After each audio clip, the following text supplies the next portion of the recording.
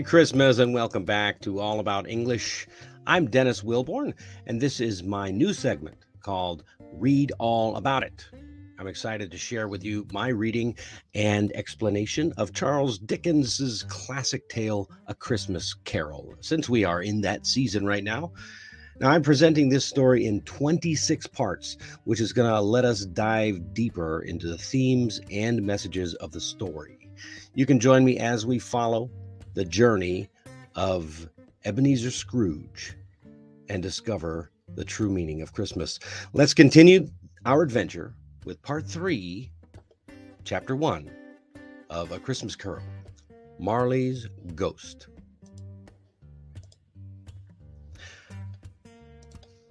Marley's Ghost. It says part 2, but this is actually video number 3, so we'll call this part 3. Okay, as always, we're going to jump in with vocabulary. A lot of the vocabulary in this is rather old, and some of it's not used anymore. That doesn't mean that it's not usable. You may find a lot of these words in our newspaper articles that you read. You might find them in old stories that you read. So don't just throw it out like you'll never use it, especially if you are one of my advanced viewers. All right, the first word here is an adjective. Dismal, which means of very low quality. The team made a dismal attempt at winning the game, a low quality attempt. Yes, you may talk about the dismal experience that you have at work.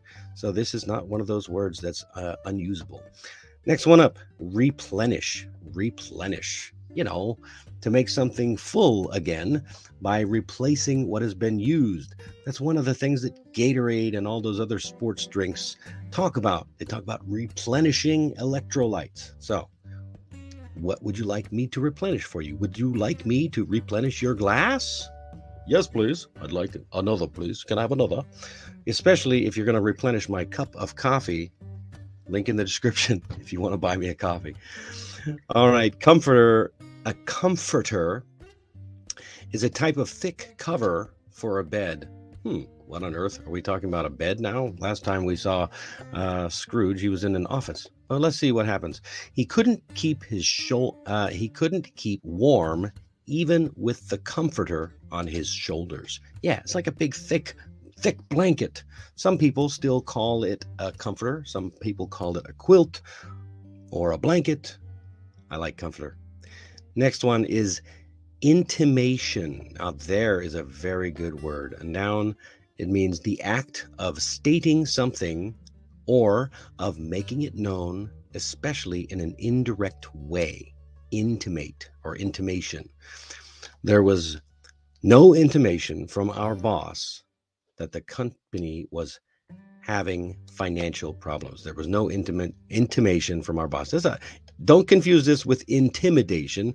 Intimation is stating something or of making it known, especially in an indirect way. So, you know, you could also say to imply, an implication. So, like if someone tells you something, but they don't say it exactly so, they're intimating something. All right, so the boss here in this sentence didn't intimate, didn't make it known that the company was having financial problems, whether specifically or indirectly. The word humbug. Almost everybody knows, even if they don't know the story of Christmas Carol, they know the word humbug because it was really made famous by this. Not many people use it these days unless they're talking about grumpy old Mr. Scrooge who says, bah, humbug. Now, what humbug actually means is not just grumpiness. It means you're describing dishonest language or behavior that is intended to trick people. It's a noun. So when you hear the word humbug, it's not just a grumpy noise. It actually means dishonest language. You're talking about what someone else is saying or their behavior that's intended to trick people. I'm so sick of all this political humbug. Me too. Absolutely sick and tired of it. Next one up. Veneration. I think this is our last word on the vocabulary. Veneration, a noun. The act of showing a lot of respect for somebody, something, especially somebody or something that is considered to be holy or very important. We often hear the word veneration if we're talking about anything religious or holy. So, how do people express their veneration? That's a good question. How do people express their veneration with some of the traditions that you may have in your culture? Leave a comment down below. I'm always interested to hear more about other people's cultures. Okay, here we go. This is a continuation of Chapter 1, Marley's Ghost. I should probably change the music. Nah, it's good. Christmas Carol, Chapter 1, Marley's Ghost. The door of Scrooge's counting house was open, that he might keep his eye upon his clerk, who, in a dismal little cell beyond, a sort of tank, was copying letters. Scrooge had a very small fire, but the clerk's fire was so very much smaller that it looked like one coal. But he couldn't replenish it, for Scrooge kept the coal box in his own room.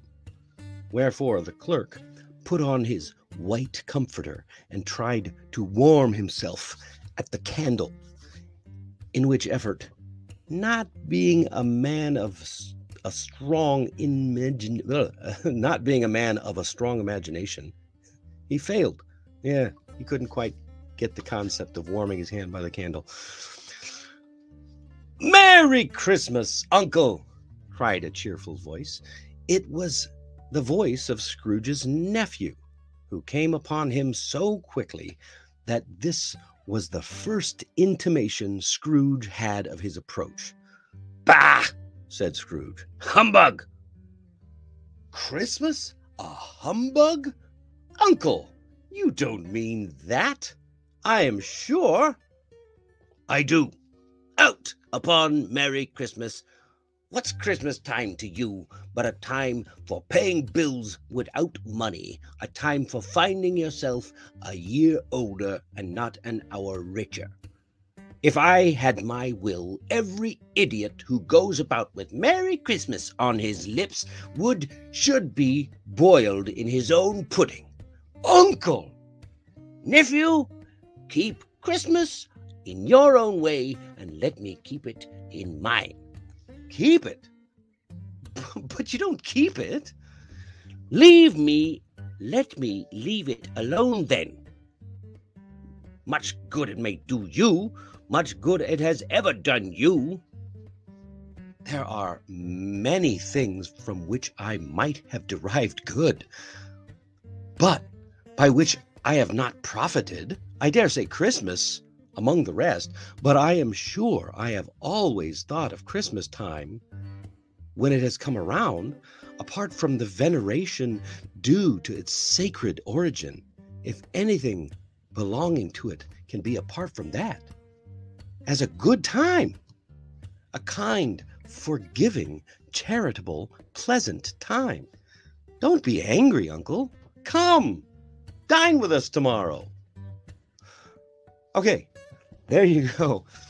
How did Uncle Scrooge get such a great nephew, inviting him to dinner? You remember yesterday, we heard about Scrooge. No, even the blind people's dogs avoided Uncle Scrooge, but not his nephew.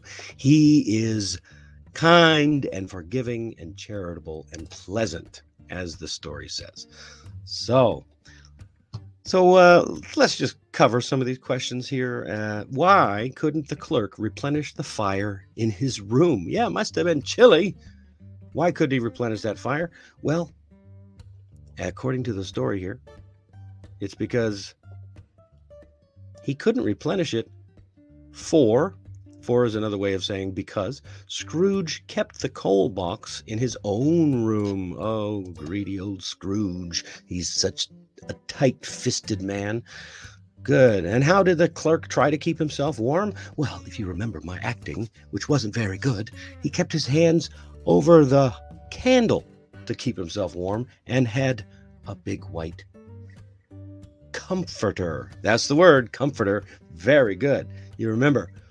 And who was it that came to see Scrooge? That's right. His nephew. His nephew just came in unannounced. Nobody knew. Everybody was surprised. And how did Scrooge react to his nephew's greeting? Bah! Humbug! What a great thing. Yeah, his nephew comes in screaming, Merry Christmas, and Scrooge says, bah, humbug. And what is humbug again? Humbug is saying that something is not true. It's false. Yeah, let's go back up to that vocabulary. Humbug. It's dishonest language or behavior that is intended to trick people. So what is Scrooge saying? He's saying Merry Christmas is dishonest. Merry Christmas is behavior intended to trick people. I don't know if he thinks his nephew is trying to trick him, but it sure sounds like it. And the last question on the list here, how did Scrooge's nephew describe Christmas? Rather beautifully, actually. He says, whenever Christmas time has come around, he said, apart from the veneration due to its sacred origin, that's the honor. Remember the honor that we're giving to the sacred, the holiday, because what is Christmas if not sacred? It is, after all, Christ. Mass, it's the birth of Jesus Christ. Therefore, it's very sacred. He said, if anything can be apart from that sacredness, he's thought of Christmas as a good time, a kind, forgiving, charitable, pleasant time. All right. So why don't you leave a comment down below? Tell me how you would describe Christmas. What do you think of Christmas as, and what's the meaning? It's very interesting stuff. Okay, you can take a look at the language practice on your own, as the link will be in the description down below for this article. And just to wet your whistle on some of these discussion questions, start a discussion in the comments. Why do you think Scrooge is so grumpy? Bah! Humbug! It's a good question. Well, thank you for joining me today, this morning. Join me later this evening or this afternoon and watch part 4. And come back tomorrow if you want to catch the rest. Thanks for joining me on this reading of A Christmas Carol by Charles Dickens. And if you want to continue the story, just click on the box right over there. I am always grateful for your support, so please remember to like and subscribe for more from All About English. Merry Christmas!